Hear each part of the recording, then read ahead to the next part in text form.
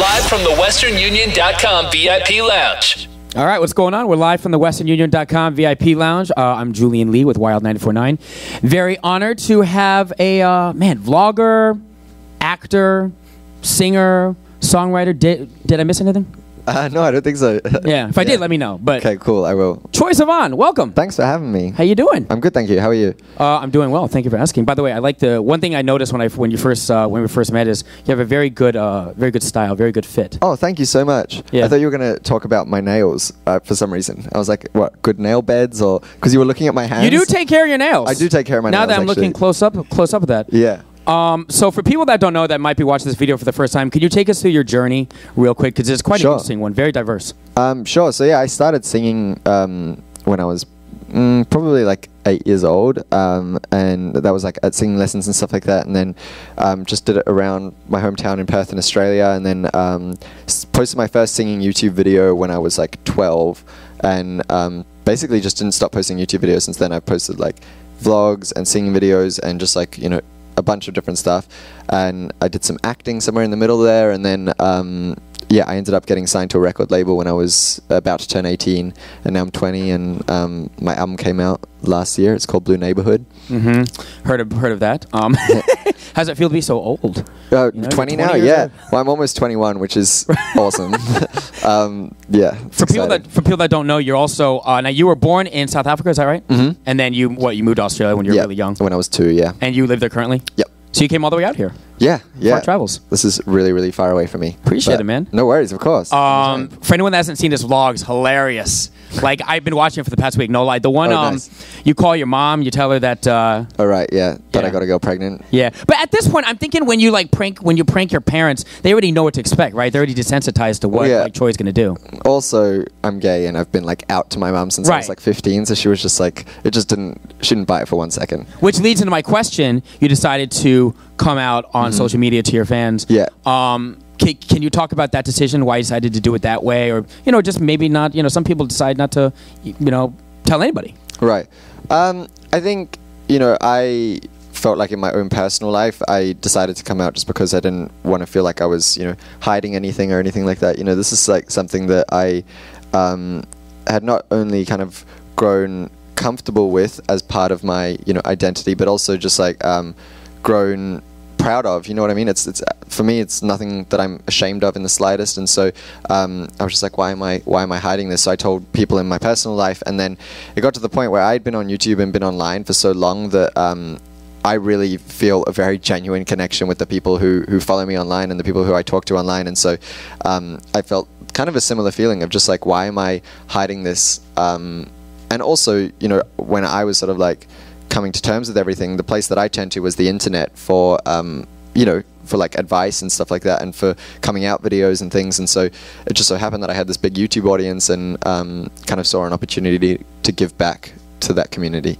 Yeah, no, it's so funny when you're talking about just like venting, right? Venting on the internet. Mm-hmm. Some of your videos, like, that's exactly what you do. Right. You're just talking about anything, and I'm thinking to myself, sometimes I think to myself, like, honestly, should I even put that online? Are people going to care? Mm-hmm. I mean, after watching your stuff, I'm like, I'm just going to do it. Because you're like so random, and I mean that in the best way possible. Yeah. You talk about everything. Yeah, whatever's on my mind, yeah. Yeah, you talked about lips. Is it Kylie or Kendall? Kylie. I get mixed up. Yeah. Yeah, I love Photoshop, so I did like a Photoshop video of me photoshopping like really big lips onto myself. So how many so with your busy schedule now, are you still doing these vlogs? Like, are you still able to do it consistently? I try, but the honest answer is no, I haven't been able to do it as consistently as I was. But, it's still for me like a really valuable thing to me to be able to, just like you said, say whatever's on my mind and kind of connect with people in that way. So I definitely, still, I have my YouTube channel still, and still want to upkeep that, and still really, really cherish it. And it's just like harder to make the videos sometimes. Speaking of social media and whole, this whole realm online and everything like that, I just want to share with you, we have a digital department here at the radio station, and we have an opening. As a job? Right. As a job. And I just want to, if the music thing doesn't work out, the vlogging. Sure. No, I'm being serious. No, thank you for letting me know. So is Michelle here? Okay. Well, cool. I'll let her know that you might be interested in the position. All right, awesome. I got to fill out some paperwork. No, yeah, cool. No worries. Thank you. Ellen said on your performance that you are one of her, I love Ellen. I love Ellen. You are one of her favorite artists, like right now, currently, maybe of all time. What does that make you feel any type of way, or? Definitely, yeah. I did the Ellen show like probably 2 weeks ago now, and I still can't believe that it happened. I don't know. I've been watching her TV show for so long, and I'm just such a huge fan of everything that she represents, and you know, just everything that the show is. And so yeah, when I did it, it was just like the most surreal day, and she has very, very, very pretty eyes. Yeah, and they're very like piercing. Super piercing. And yeah, that's like pretty much all I've thought about since then. The last 2 weeks is Ellen's eyes.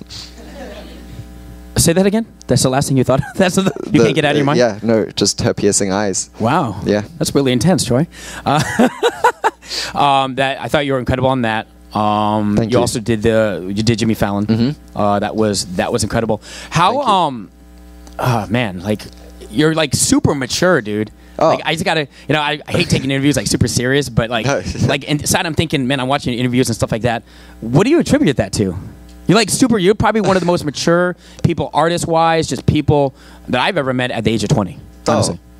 Thanks. I mean that like big compliment. Thank you. I have no idea. I really have no idea. I hope I'm not like boring. You know? No, what I mean? not at all, dude. No, I'm just saying your stage presence just to, you know, you guys don't think so? Super mature. You're Super like, no, he's really immature. No. I mean, like you're just really good at. I don't know. I was just no, like, wow, thank you so much. Thank you. You got it. That means a lot. Thank you so much. Yeah, man, it's all good. So Blue Neighborhood. Yeah. The album Youth, the big song right now. We play it. Great song. Thank you so much. Thank you. You want to talk about that real quick? Like talk about the music, inspiration. What and you write all your music, which is, you know, let's be honest, rare. Right. Let's talk about that journey. So yeah, when I first got signed, I started kind of songwriting super seriously for the first time. I didn't really realize it, but I've sort of been songwriting like for a lot of my life just for fun, you know, like at home and stuff like that, recording little things into, I don't know, a tape recorder and stuff like that. But then I started only really seriously writing when I was probably like 16 or 17, and that's what kind of got me signed.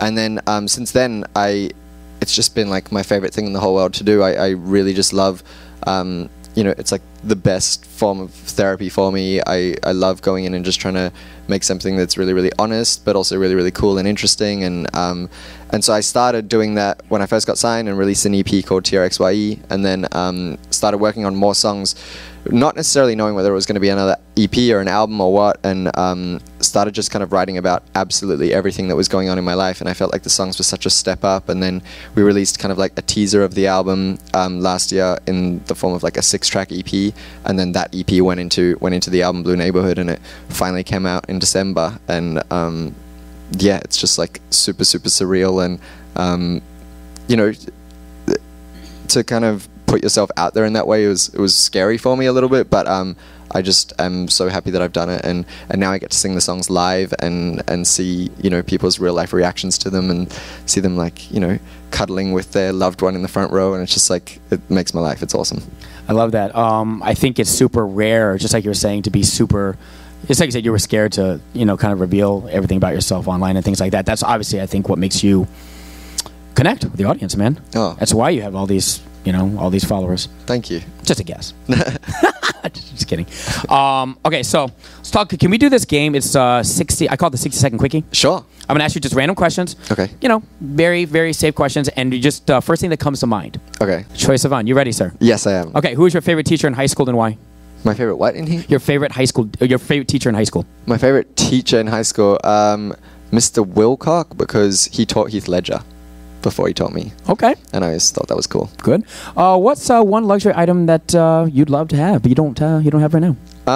I would love more fancy clothes. I like fancy clothes. Designer. Yeah. Gotcha. Who did you last argue with and why? Probably my dad about something really, really silly. I have no idea. No? Yeah, he's on tour with me, so we're spending a lot of time together. Okay. Who are you listening to right now? Right now, who am I listening to? I am super ashamed to say that I only just found Joni Mitchell the other day, and so I'm like really, really lost in Joni Mitchell world. In one word, describe Kanye West. Awesome. Kim Kardashian. Interesting. Lady Gaga. Incredible. Donald Trump. the worst. That's 2 words. I like that. Hey, real quick on the fashion thing, man. Isn't it true that you only had like 1 pair of jeans? You said in an interview you only 1 pair of jeans. You're wearing different jeans. Yeah. Sir. So after that interview, I went out and bought more jeans. Do you have a favorite brand? Because I love clothes too. The only ones that are skinny enough for me are the Top Man ones. Top Man, okay. Yeah, so I wear sometimes Top Shop. Sometimes I wear the women's jeans because they're extra skinny. Have you ever been to Club Monaco? No, I haven't. Good stuff. It's kind of like Top Man, but cool. I mean, it's along that same vein. I think you'd like it. Yeah. No, I need super skinny, like spray on. It's a good look. Spray on. That's what they're actually called, spray on skinny. I've never heard that term. Yeah. That's cool. I'm going to start using that. Yeah. Okay, few questions from the audience, real quick, if you don't mind. Yeah. With Troye Sivan right here, westernunion.com VIP Lounge. This is from Jenny from Hercules. When you're having a bad day, Troye Sivan, what makes you feel at ease? What puts you at ease? Watching TV shows, I think, is like one of the only way to really switch my brain off. I love it. Okay. And this is from Issa from Daly City. What is your favorite snack, Troye Sivan? I'd say bananas, probably. I don't know. I just feel like they're healthy and they're like good at any time of the day. Oh, cool. Thanks. Jacob from Santa Rosa would like to know, why wasn't Swimming Pools put on the regular album? Just too many songs. Yeah, there was way too many songs, so we had to kind of cut back a little bit. Yeah. Last question. This is from Sandra in San Jose. What's your favorite part of the tour?